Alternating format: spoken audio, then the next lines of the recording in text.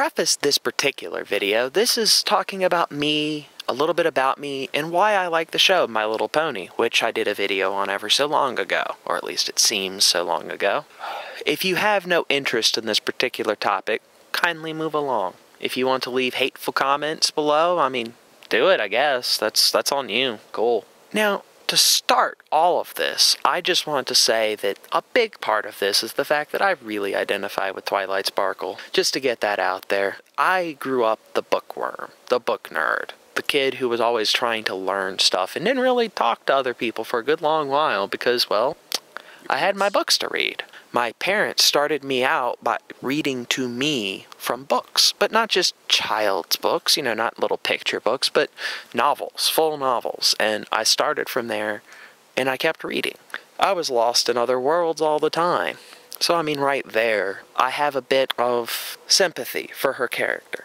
But it is a lot more than just me liking one particular character. Every character in the show, all of the main characters, each are a positive archetype for people to look to. And they do this without being incredibly cheesy or ham-fisted or over the top with the morals. They don't do that 90s cartoon trend of, at the end of each episode, here's the moral you should have gotten. A good offender in this is Sailor Moon from the 90s, if anyone remembers. Sailor says, because you didn't already get the memo, let's hit you over the head with it again. They don't do that. They make the lesson apparent. I mean, you sort of get one of those, but what about the letter to Celestia at the end? Isn't that hitting you over the head with the moral?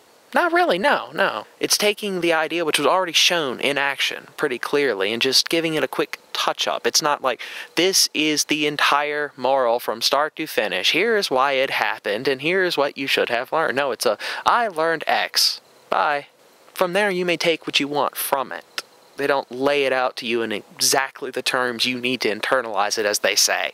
Another really, really big thing that draws me to the show, personally, the bright colors. I'm not going to lie. There's the bright colors. It's in flash, it's shiny, it's colorful, it's entertaining, it's funny. I could go on. I mean, you have Pinkie Pie alone. I mean, color, sound, fun, interesting stuff happening, right? The other big thing is the show manages to give you conflict, interesting conflict, without resorting to what a lot of cartoons have to do, or a lot of shows in general, which is antagonistic conflict. And what I mean by that is the kind where there's some evil person or bad force at play and it's good versus evil. Often in the show is it much more gray, where it's friend versus friend over either a misunderstanding or some core difference of opinion, something like that. It's conflicts where no one gets beat up or no one's shooting off powers and crazy nonsense. It's a conflict where people resolve their differences through talking and understanding. Not only do they teach a lesson, but they do something I see ever so rarely anymore, which is honest conflict, where you don't have an over-the-top villain, at least most of the time, season openers and closers besides. You don't have an over-the-top villain filled with all sorts of magic that can only be taken down by fighting and all of this stuff. No, it's peaceful conflicts that teach lessons that are still interesting. They're not degraded to the level that show makers think children operate on. There's another big thing.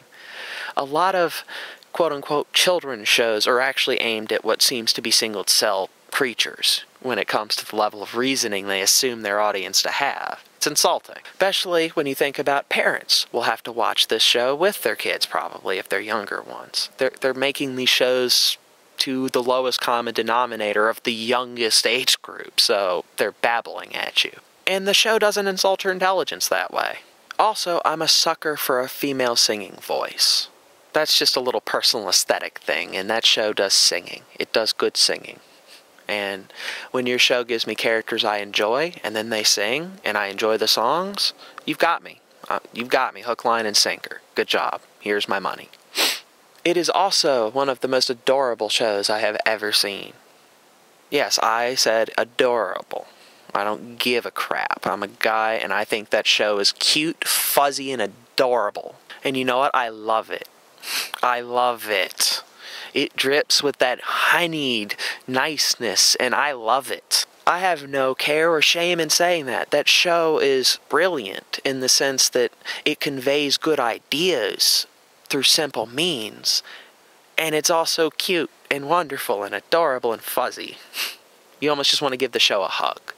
And I know, oh, you haven't given very good reasons for liking the show, really. Well, there's no good reasons to really like a show, at least objectively. Everything is entertainment, and people's tastes in entertainment are personal. If you want to come at me and say, well, I hate the show, well, fine, you hate the show. I am not affected by this, and I'm happy for you. You probably like your own things. You don't have to like what I like. This is just me expressing my fanboyishness over this. Now, I want to quickly address the brony community. I don't consider myself a brony. I want to get that out there. It's not like, oh, I don't want to associate myself with those people. It's not quite like that, no. I'm openly a pony fan, so you can already tell that's not the issue. The issue is that fandom, like most, kind of insane. Just want to say that. You people are cool, a lot of you people are, but some of you are insane. And I love the show too. Don't get me wrong, I love it, but calm down. Just a little bit. Just a little. Calm down, please.